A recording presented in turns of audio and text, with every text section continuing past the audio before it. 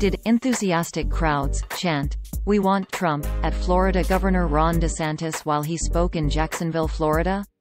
No, that's not true. The audio in one of the 3 videos in this post has been edited.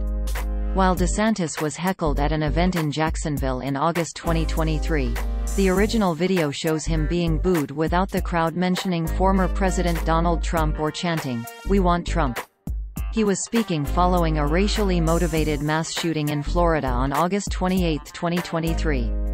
The added audio was taken from the other 2 videos in the post, both of which show a crowd at a political rally on August 12, 2023, in Iowa, where both Trump and DeSantis were campaigning. The claim appeared in a post on X, formerly known as Twitter, on August 29, 2023. Above 3 videos featuring DeSantis, the caption was, quote, "Ron DeSantis experiences enthusiastic crowds chanting, 'We want Trump.' Tears of joy, tears of joy, tears of joy, tears of joy, tears of joy, tears of joy, tears of joy, tears of joy, tears of joy, tears of joy, tears of joy, tears of joy, tears of joy." End quote. This is what the post looked like on X at the time of writing. Source: X screenshot taken on Wednesday, September 28, 15:10, 42:2023 UTC. The 22-second video in the post accurately displays DeSantis addressing a crowd heckling him in Jacksonville.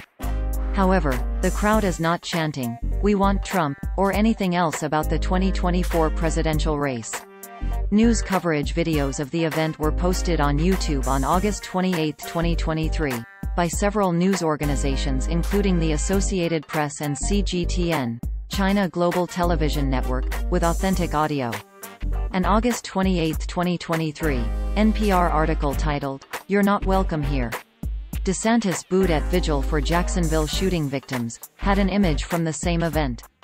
Neither the videos nor the article reported anyone in the crowd chanting, "We want Trump."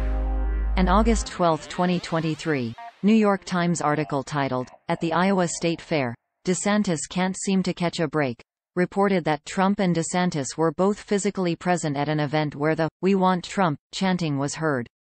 Additional lead story fact checks mentioning DeSantis and Trump can be found here.